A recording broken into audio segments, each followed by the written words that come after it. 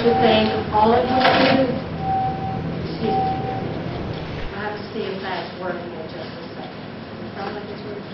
I'll go back there. We have a man who's technologically adept who's going back there to take care of it for us. I want to first of all introduce the chair of the Languages and Literature Department, Dr. Tim Edwards, and he will do the honors of introducing our guest speaker. Tim Edwards, interim chair of the Department of Languages and Literature. It's my pleasure and my honor to introduce Dr. Raj Wali Shah Khattak of the Pashtun Academy, University of Peshawar in Peshawar, Pakistan. Dr. Khattak is not only a gracious gentleman, as I learned last night when I had supper with him and his son, but he's also a first-rate scholar. He served as director of the Pashtun Academy from 1995 to 2004.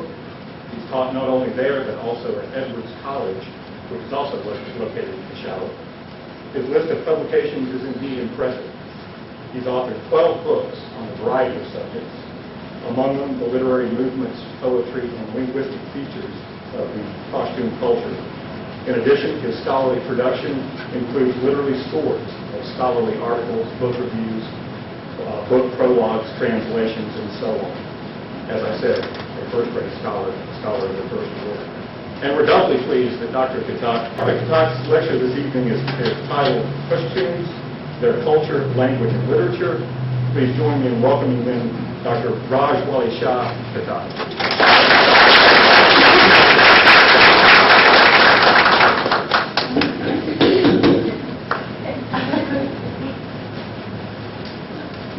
Thank you very much, ladies and gentlemen. It's indeed a great honor for me to be among. The topic on which I'll be speaking, as was told in the introduction, is the Pashtun, their culture, language, and literature, but I will, sorry, I have a little bit problem with my throat.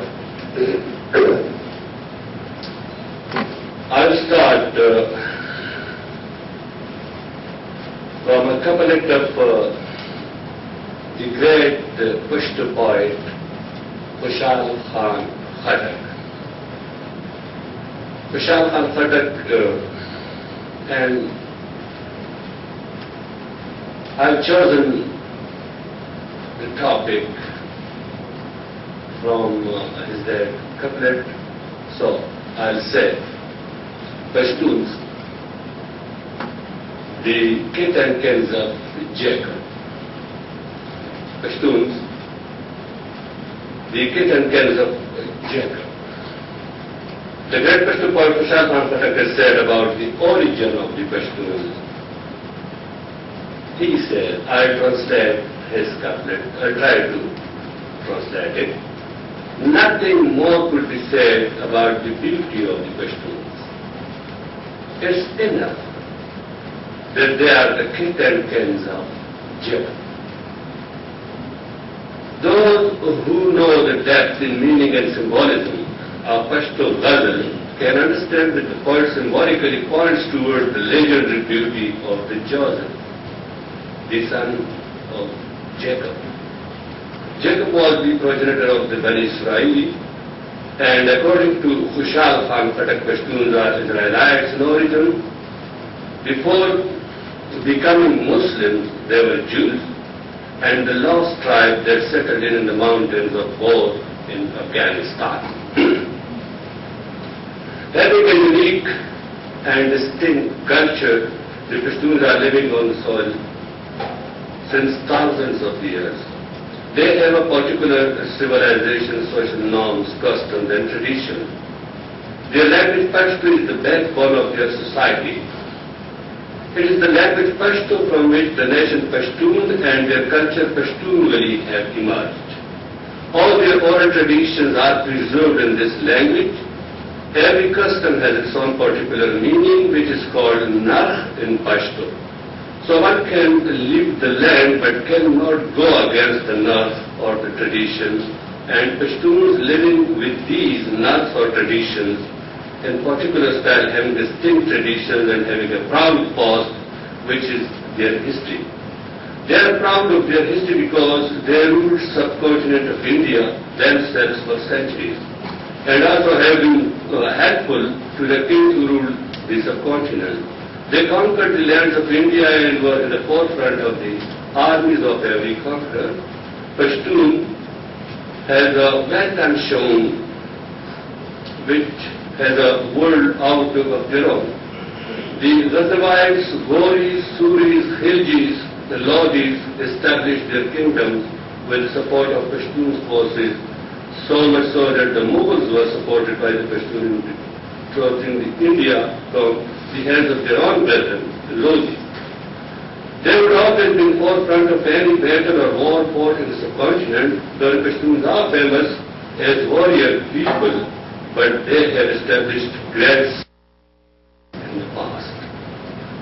Their connection to the Buddhist and Zoroastrian civilization has been told by some of the historians. If little is known about them in the prehistoric age, but their recent history shows their contribution towards civilization of the Indian subcontinent. The magnificent forts, buildings and other historical monuments tell about their golden era of their history. Their colonies in central India and states like Rohilkhand talk of their past glory in India.